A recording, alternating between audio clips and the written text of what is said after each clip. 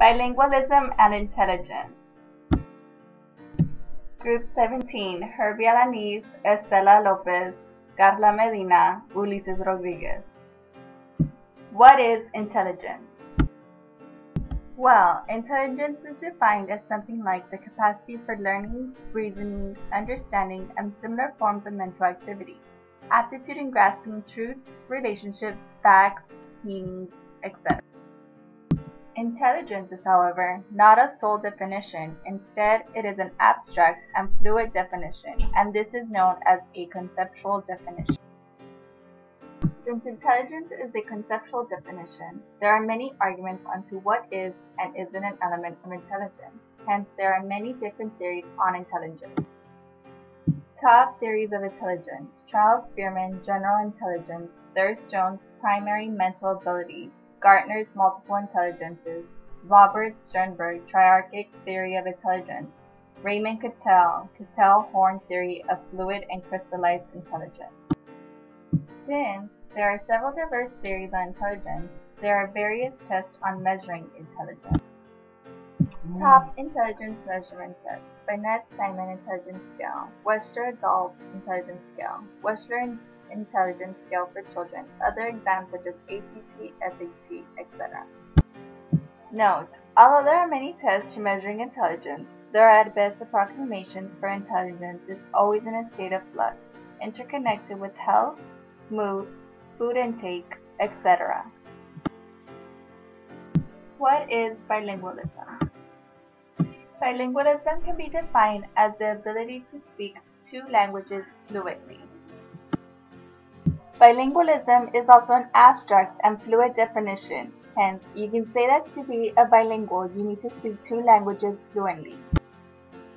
However, you can also say, and it's actually better to say that, to be a bilingual, you need the ability to be able to communicate in two languages competently or as demanded.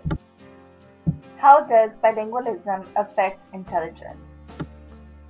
Research finds that the bilingual brain works efficiently handling two languages at the same time, which take part in improving cognitive functions.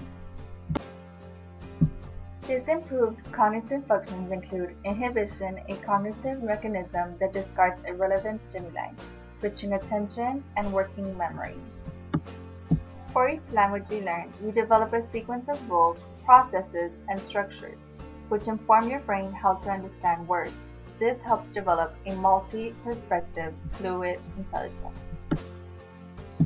Studies have shown that people who are multilingual have higher density of gray matter, and that older people who are bilingual tend to have better maintained white matter in their brain.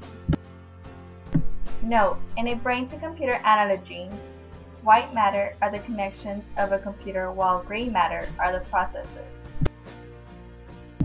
A study done by August and Akusa reported that bilingual education produces better results than English immersion, a method of teaching a foreign language by the exclusive use of that language on key outcome variables. A study done by Pugh and Lambert controlling for socioeconomic status, they found that bilingual students outperformed monolingual students on almost all cognitive tests. Scholars argue that learning languages specifically enhances cognitive flexibility. Overall, studies found that bilinguals are more sensitive to semantic relations, better able to treat sentence structure analytically, better at rule discovery tasks, and have greater social sensitivity. There has not been enough research studies when it comes to bilingualism. However, from what studies have found so far, we can conclude that multilinguals are more proficient when it comes to fluid, creative, and linguistic-based intelligences. What you should take from this presentation is that 1. The terms intelligence and bilingual are fluid, abstract, and conceptual definitions. 2. Being a bilingual doesn't necessarily make you smarter than a monolingual, but it does give you certain cognitive advantages, especially if it deals with fluid, creative, and linguistic-based intelligences. Here are the sources we used for this presentation.